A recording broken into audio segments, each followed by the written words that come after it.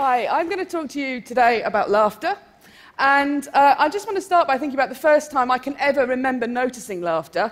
This is when I was a little girl. I would have been about 6. And I came across my parents doing something unusual where they were laughing. They were laughing very, very hard. They were lying on the floor laughing. They were screaming with laughter. I did not know what they were laughing at, but I wanted in. I wanted to be part of that. And I kind of sat around at the edge going, whoo-hoo! Now, incidentally, what they were laughing at was a song which people used to sing, which was based around signs in toilets on trains telling you what you could and could not do in toilets on trains. And the thing you have to remember about the English is, of course, we do have an immensely sophisticated sense of humour. But at the time, I didn't understand anything of that. I just cared about the laughter. And actually, as a neuroscientist, I've come to care about it again. And it is a really weird thing to do. What I'm going to do now is just play some examples of real human beings laughing. And I want you just to think about the sound people make and how odd that can be. And in fact, how primitive laughter is as a sound. It's much more like an animal call than it is like speech. So here we've got some laughter for you. The first one is pretty joyful.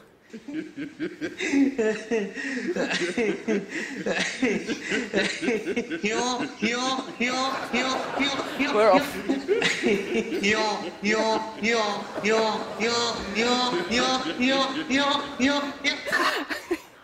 Now, this next guy, I need him to breathe. There's a point in this where I'm just like, oh, you've got to get some air in there, mates, because he just sounds like he's breathing out.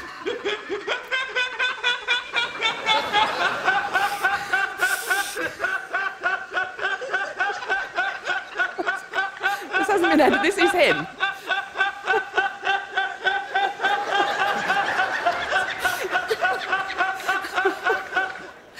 And finally, this is a human female laughing.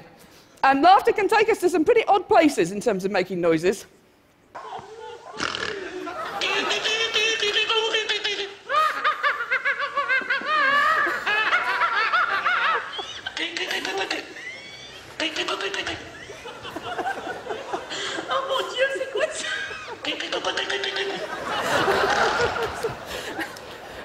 She actually says, "Oh my God, what is that?" in French. And I think, we're all kind of with her. Yeah, I have no idea.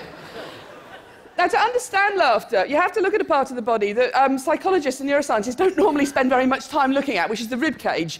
And it doesn't seem terribly exciting, but actually, you're all using your rib cage all the time. What you're all doing at the moment with your rib cage, and don't stop doing it, is breathing. So you use the intercostal muscles, the muscles between your ribs, to bring air in and out of your lungs just by expanding and contracting your rib cage. And if I was to put a strap around the outside of your chest, called a breath belt, and just look at that movement, you see a sort of rather gentle sinusoidal movement. So that's breathing. You're all doing it, don't stop. As soon as you start talking, you start using your breathing completely differently. So what I'm doing now is you see something much more like this. In talking, you use a very fine movement of the rib cage to squeeze the air out. And in fact, we're the only animals that can do this. It's why we can talk at all. Now, both talking and breathing has a mortal enemy, and that enemy is laughter. Because what happens when you laugh is those same muscles start to contract very regularly, and you get this very marked sort of zigzagging, and that's just squeezing the air out of you. It literally is that basic a way of making a sound. You could be stamping on somebody. It's having the same effect. You're just squeezing air out, and each of those contractions gives you a sound. And now the contractions run together, you can get these spasms, and that's when you start getting these kind of things happening. And I'm brilliant at this. Now, in terms of the science of laughter, there isn't very much, but it does turn out that pretty much everything we think we know about laughter is wrong. So it's not at all unusual, for example, to hear people say humans are the only animals that laugh. Nietzsche thought, oh, humans are the only animals that laugh. In fact, you find laughter throughout the mammals. It's been well described and well observed in primates, but you also see it in rats. And wherever you find it, humans, primates, rats, you find it associated with things like tickling. And that's the same for humans. You find it associated with play, and all mammals play. And wherever you find it, it's associated with interactions. So Robert Provine, who's done a lot of work on this, has pointed out that you are 30 times more likely to laugh if you are with somebody else than if you're on your own. And where you find most laughter is in social interactions like conversation. So if you ask human beings, when do you laugh? They'll talk about comedy, and they'll talk about humour, and they'll talk about jokes. If you look at when they laugh, they're laughing with their friends. And when we laugh with people, we're hardly ever actually laughing at jokes. You are laughing to show people that you understand them, that you agree with them, that you're part of the same group as them. You're laughing to show that you like them, that you might even love them. You're doing all that at the same time as talking to them. And in fact, the laughter is doing a lot of that emotional work for you. Something that Robert Provine has pointed out, as you can see here, and in fact, the reason why we were laughing when we heard those funny laughs at the start, and why I was laughing when I found my parents laughing, is that it's an enormously behaviourally contagious effect. You can catch laughter from somebody else, and you are more likely to catch laughter off somebody else if you know them. So it's still modulated by this social context. You have to put humour to one side and think about the social meaning of laughter, because that's where that's where its origins lie.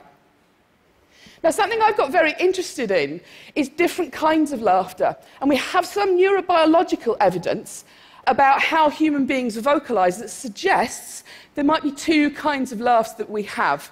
So it seems possible that the neurobiology for helpless, involuntary laughter, like my parents lying on the floor screaming about a silly song, might have a different basis to it than some of that more polite social laughter that you encounter, which isn't horrible laughter, but it's somebody's behaviour somebody is doing as part of their communicative act to you, part of their interaction with you. They are sort of choosing to do this.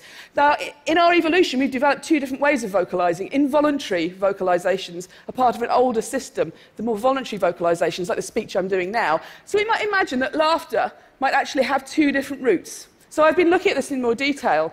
And to do this, we've had to make recordings of people laughing, and we've just had to do whatever it takes to make people laugh.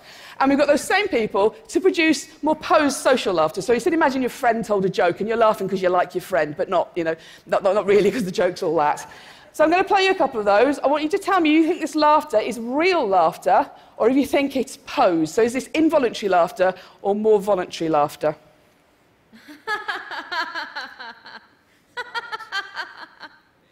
What does that sound like to you? Posed? Posed. How about this one?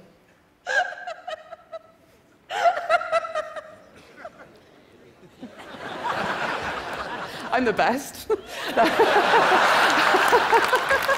Not really. And, now, that was helpless laughter. And in fact, to record that, all they had to do was record me watching one of my friends listening to something I knew she wanted to laugh at, and I just started doing this. Now, what you find is that people are good at telling the difference between real and posed laughter. They seem to be different things to us. Interestingly, you see something quite similar with chimpanzees. Chimpanzees laugh differently if they're being tickled than if they're playing with each other. And we might be seeing something like that here, these sort of involuntary laughter, tickling laughter, being different from social laughter. They're acoustically very different. The real laughs are longer. They're higher in pitch. When you start laughing hard, you start squeezing air out from your lungs under much higher pressures than you could ever produce voluntarily. So, for example, I could never pitch my voice that high to sing. And also, as I say, you start to get these sort of contractions and these weird whistling sounds, all of which mean that real laughter is extremely easy, or feels extremely easy to spot. In contrast, posed laughter, which we sort of think, well, it might sound a bit fake. Actually, it's not. It seems to be, it's such an important social cue. We use it a lot. We're choosing to laugh in a lot of situations.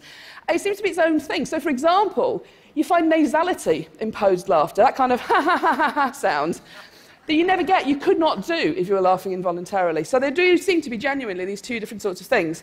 We took it into the scanner to see how brains respond when you hear laughter. And when you do this, this is a really boring experiment. We just played people real and posed laughs. We didn't tell them it was a study on laughter, and we put other sounds in there to distract them. And all they're doing is lying, listening to sounds. We don't tell them to do anything. Nonetheless, when you hear real laughter and when you hear posed laughter, the brains are responding completely differently, significantly differently. What you see in the regions in blue, which lies in auditory cortex, are the brain areas that respond more to the real laughs. And what it seems to be the case, when you hear somebody laughing involuntarily, you hear sounds you would never hear in any other context. It's very unambiguous, and it seems to be associated with greater auditory processing of these novel sounds. In contrast, when you hear somebody laughing in a posed way, what you see are these regions in pink, which are occupying brain areas associated with mentalizing, thinking about what somebody else is thinking. And I think what that means is, even if you're having your brain scanned, which is completely boring and not very interesting, when you hear somebody going, ah, ha, ha, ha, ha, ha, you're trying to work out where they're laughing. Laughter is always meaningful. You are always trying to understand it in context, even if, as far as you're concerned, at that point in time, it's not necessarily anything to do with you. You still want to know why those people are laughing. Now, we've had the opportunity to look at how people hear real and posed laughter across the age range. So this was an online experiment we ran with the Royal Society. And here we just asked people 2 questions. First of all, they heard some laughs, and they had to say, how real or posed do these laughs sound? The real laughs are shown in red, and the posed laughs are shown in blue. And what you see is there is a rapid onset. As you get older, you get better and better and better at spotting real laughter. Such that 6-year-olds are at chance. They can't really hear the difference. By the time you are older, you get better. But interestingly, you do not hit peak performance in this data set until you're in your late 30s and early 40s. You don't understand laughter fully by the time you hit puberty. You don't understand laughter fully by the time your brain is matured at the end of your teens. You're learning about laughter throughout your entire early adult life. If we turn the question around and now say not what does the laughter sound like in terms of being real or posed, but we say how much does this laughter make you want to laugh? How contagious is this laughter to you? We see a different profile. And here, the younger you are, the more you want to join in when you hear laughter. Remember me laughing with my parents, and I got no idea what was going on. You really can see this. Now, everybody, young and old, finds the real laughs more contagious than the posed laughs, but as you get older, it all becomes less contagious to you. Now, either we're all just becoming really grumpy as we get older, or it may mean that as you understand laughter better, and you are getting better at doing that, you need more than just hearing people laugh to want to laugh. You need the social stuff there. So we've got a very interesting behaviour about which a lot of our sort of lay assumptions are incorrect. But I'm coming to see that actually there's even more to laughter than it's an important social emotion we should look at, because it turns out people are phenomenally nuanced in terms of how we use laughter.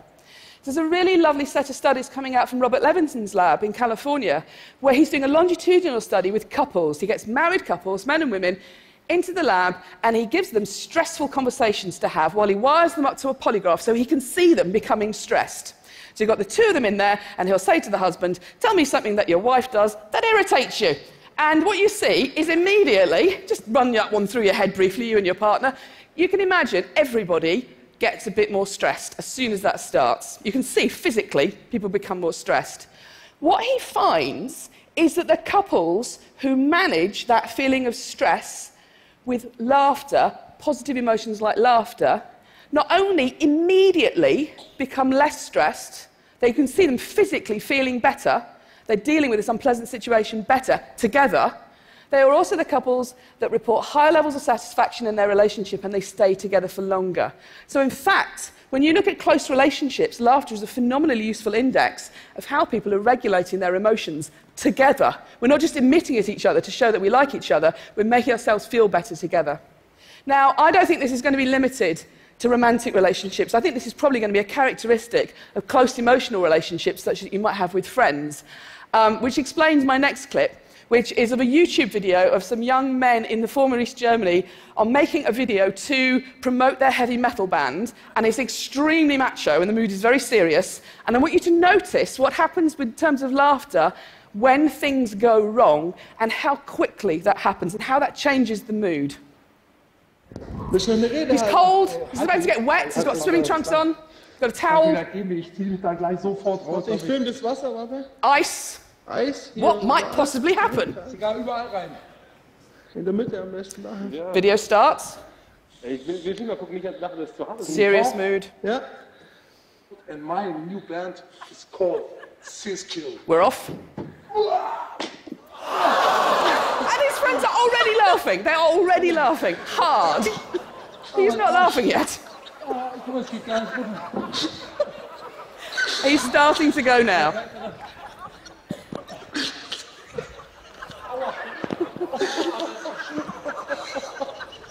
And now they're all off.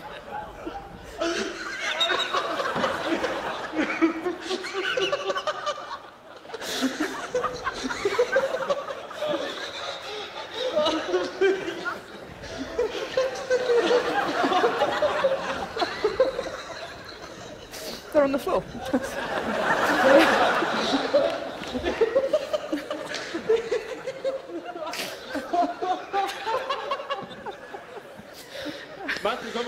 The thing I really like about that is it's all very kind of serious until he jumps onto the ice, and as soon as he doesn't go through the ice, but also there isn't blood and bone everywhere, his friends start laughing. And imagine if I played out with him standing there going, no, seriously, Henrik, I think this is broken. And we wouldn't enjoy watching that. That would be stressful. Or if he was running around with a visibly broken leg laughing and his friends all going, Henrik, I think we need to go to the hospital now. Again, that also wouldn't be funny. The fact that the laughter works, it gets him from a painful, embarrassing, difficult situation into a funny situation, is what we're actually enjoying there. And I think that's a really interesting use, and it's actually happening all the time. So, for example, I can remember now something very much like this happening at my father's funeral. We weren't jumping around on the ice in our underpants. We're not Canadian. But